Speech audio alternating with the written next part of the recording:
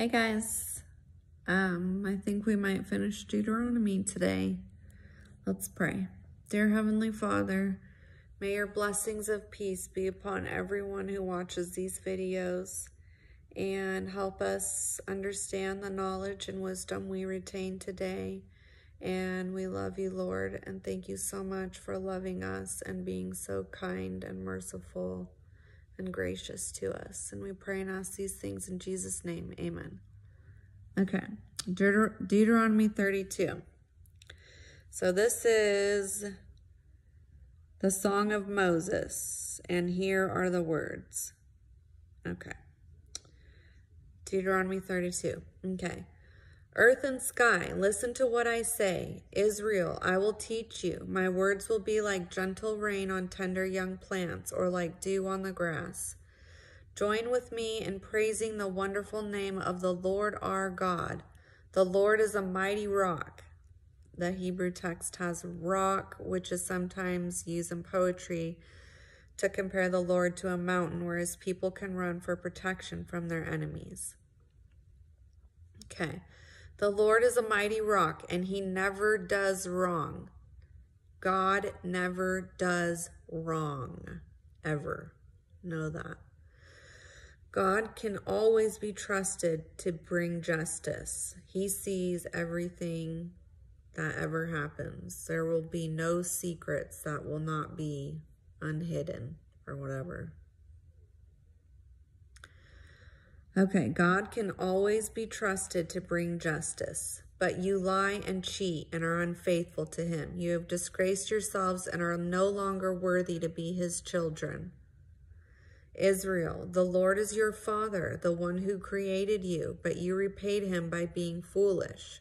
Think about past generations. Ask your parents or any of your elders. They will tell you that God Most High gave land to every nation. He assigned a guardian angel to each of them.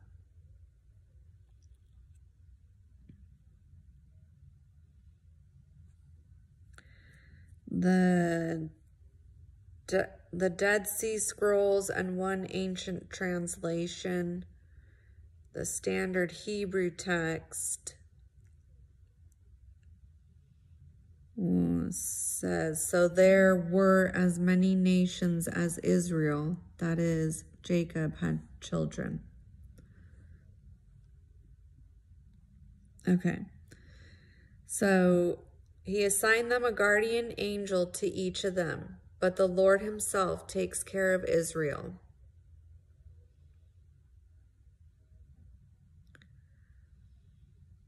Okay, verse 10. Israel, the Lord discovered you in a barren desert filled with howling winds. God became your fortress, protecting you as though you were his own eyes. The Lord was like an eagle teaching its young to fly, always ready to swoop down and catch them on its back. Oh.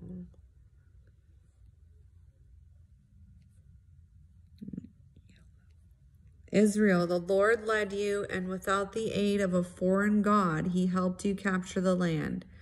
Your fields were rich with grain. Olive trees grew in your stony soil, and honey was found among the rocks. Your flocks and herds produced milk and yogurt, and you got choice meat from your sheep and goats that grazed in Bashan. Your wheat was the finest, and you drank the best wine. Israel.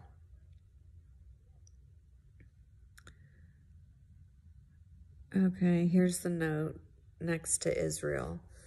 The standard Hebrew text has Jeshurun, a rare name for Israel related to a word meaning honest. The Samaritan Hebrew text and one ancient translation also used Jacob, another name for the ancestor of the nation of Israel. Okay, Israel, you grew fat and rebelled against God, your creator. You rejected the mighty rock, your only place of safety. You made God jealous and angry by worshiping disgusting idols and foreign gods. You offered sacrifices to demons, those useless gods. Different ways of referring to gods of other nations. You offered sacrifices to demons, those useless gods that never helped you. New gods that your ancestors never worshipped. You turned away from God, your creator. You forgot the mighty rock, the source of your life. You were the Lord's children, but you made him angry. Then he rejected you and said, "You are unfaithful and can't be trusted. So I won't answer your prayers. I'll just watch and see what happens to you."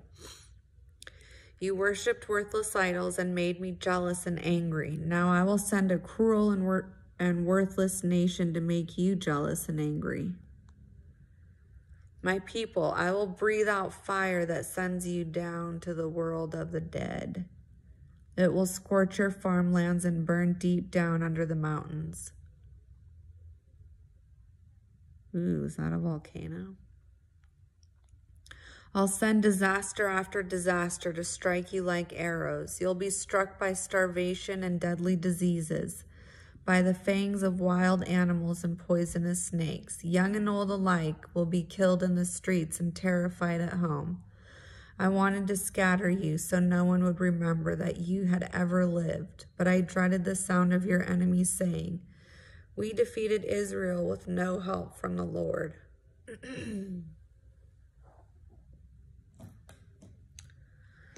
Sorry.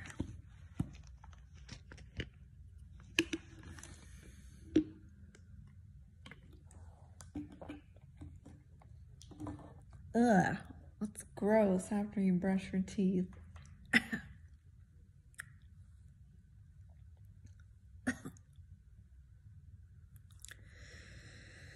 Ugh. Okay, verse 27. But I dreaded the sound of your enemies saying, "We defeated Israel with no help from the Lord." People of Israel, that's what the Lord has said to you. But you don't have good sense and you never listen to advice. If you did, you could see where you were headed. How could one enemy soldier chase 1,000 of Israel's troops? Or how could 2 of theirs pursue 10,000 of ours? It can only happen if the Lord stops protecting Israel and lets the enemy win. Even our enemies know that only our God is a mighty rock. Our enemies are grapevines rooted in the fields of Sodom and Gomorrah. The grapes they produce are full of bitter poison. Their wine is more deadly than cobra venom. But the Lord has written a list of their sins and locked it in his vault. Soon our enemies will get what they deserve, or I will pay them back. Suddenly they will slip and total disaster will quickly follow.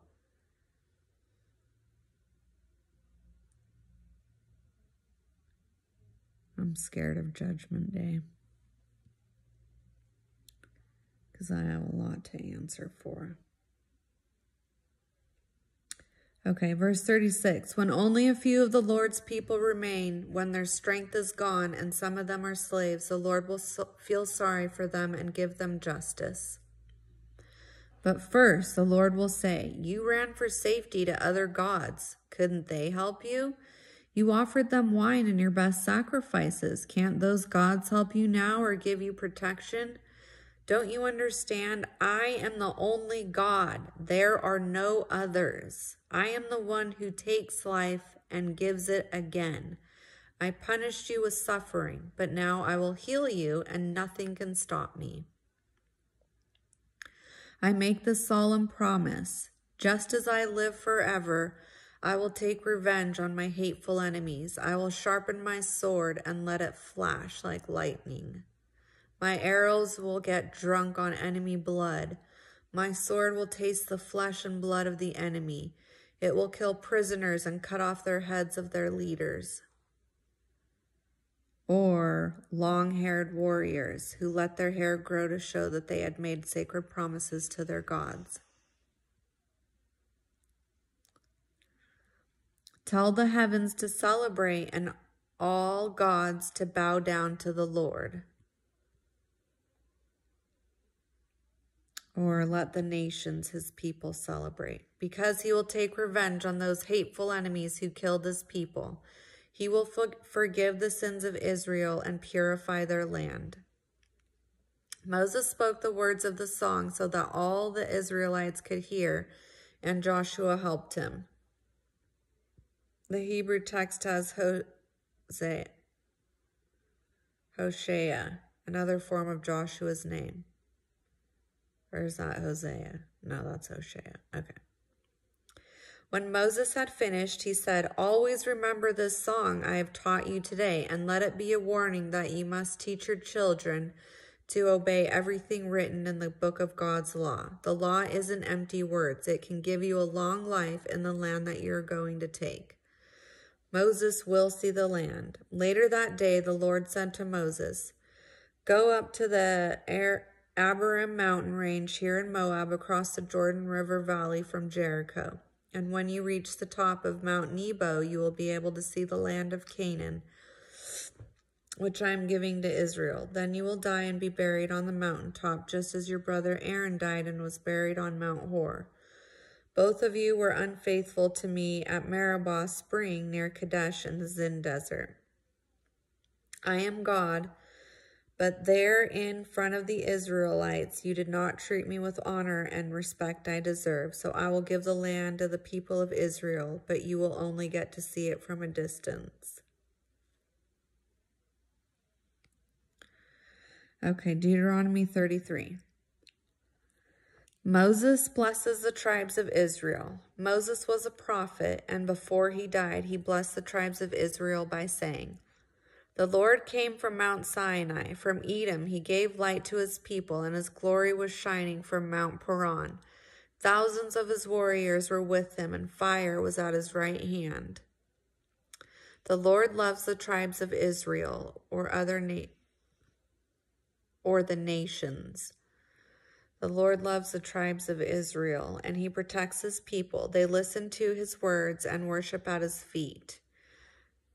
What is this asterisk here? Why would they put an asterisk there, but not? Okay. The Lord loves the tribes of Israel, and he protects his people. They listen to his words and worship at his feet. I call the meeting of the tribes of Israel. The Hebrew text also uses the name Jeshurun, a rare name for Israel. I called a meeting of the tribes of Israel and gave you God's law. Then you and your leaders made the Lord your king. Tribe of Reuben, you will live even though your tribe will always be small. The Lord will listen to you, tribe of Judah, as you beg to come safely home. You fought your enemies alone. Now the Lord will help you. At Massa and Meribah Spring, the Lord tested you, tribe of Levi. You were faithful. Or the Lord tested me, I was faithful. Or the Lord tested Aaron and me, we were faithful. And so the priesthood belongs to the Levi tribe. Protecting Israel's agreement with the Lord was more important to you than the life of your father or mother or brothers or sisters or your own children. You teach God's laws to Israel, and at the place of worship you offer sacrifices and burn incense. I pray that the Lord will bless everything you do and make you strong enough to crush your enemies. The Lord Most High loves you, tribe of Benjamin. He will live among your hills and protect you. Descendants of Joseph, the Lord will bless you with precious water from deep wells and with dew from the sky. Month by month, your fruit will ripen in the sunshine. You will have a rich harvest from the slopes of the ancient hills. The Lord who appeared in the burning bush wants to give you the best the land can produce, and it will be a princely crown on Joseph's head.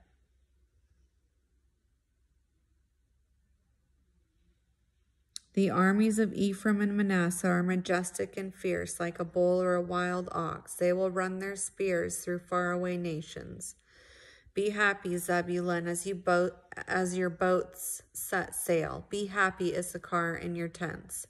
The sea will make you wealthy, and from the sandy beach you will get treasure. Possibly a reference to glass made from sand. Glass was rare and very valuable. So invite the other tribes or nations to celebrate with you and offer sacrifices to God. Tribe of Gad, the Lord will bless you with more land, so shout his praises. Your tribe is like a lion ripping up its victim. Your leaders met together and chose the best land for your tribe, but you obeyed the Lord and helped the other tribes.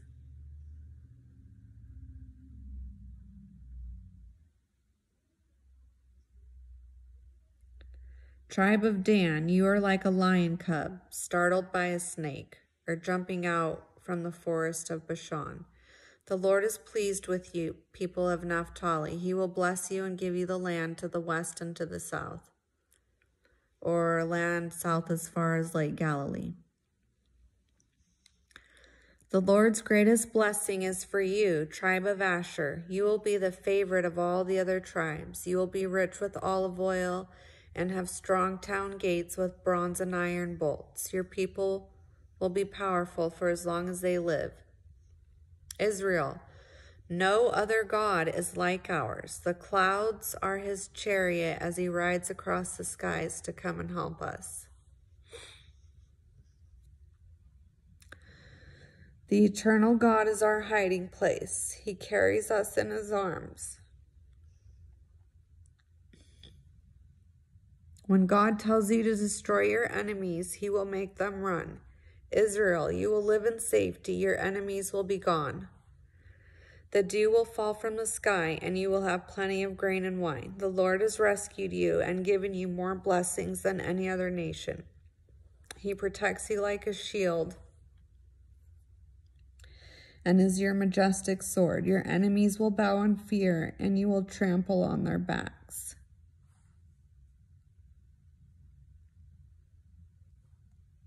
I'm highlighting all of that last part because God is so loving. Okay, Deuteronomy 34. The death of Moses. Sometime later, Moses left the lowlands of Moab. He went up Mount Pisgah to the peak of Mount Nebo. Mount Nebo was probably one peak of the ridge known as Mount Pisgah, which is across the Jordan River from Jericho. The Lord showed him all the land as far north as Gilead and the town of Dan. He let Moses see the territories that would soon belong to the tribes of Naphtali, Ephraim, Manasseh, and Judah, as far west as the Mediterranean Sea. The Lord also showed him the land in the south from the valley near the town of Jericho, known as the City of Palm Trees, down to the town of Zor. The Lord said, Moses, this is the land I was talking about when I solemnly promised Abraham, Isaac, and Jacob that I would give land to their descendants. I have let you see it, but you will not cross the Jordan and go in.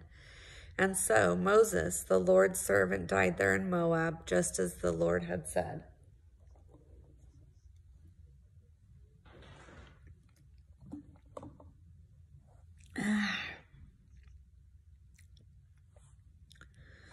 The Lord buried him in a valley near the town of Beth Peor, but even today no one knows exactly where. Moses was 120 years old when he died, yet his eyesight was still good and his body was strong. The people of Israel stayed in the lowlands of Moab, where they mourned and grieved 30 days for Moses, as was their custom. Joshua becomes the leader of Israel. Before Moses died, he had placed his hands on Joshua, and the Lord had given Joshua wisdom. The Israelites paid attention to what Joshua said and obeyed the commands that the Lord had given Moses. Moses was a great prophet. There has never again been a prophet in Israel like Moses. The Lord spoke face to face with him and sent him to perform powerful miracles in the presence of the Pharaoh of Egypt and his entire nation. No one else has ever had the power to do such great things as Moses did for everyone to see. That's the end of Deuteronomy. I can believe. I'm happy we're getting this far. Okay, let's pray. Dear Heavenly Father, thank you for your laws and for Moses and for all your prophets, Lord. Thank you for always helping us and delivering us from evil. You are so great and so wise and so gracious, and we love you so much, and thank you for loving us unconditionally. Thank you, Lord. We pray and ask these things in Jesus' name. Amen. Okay, God bless. I love you.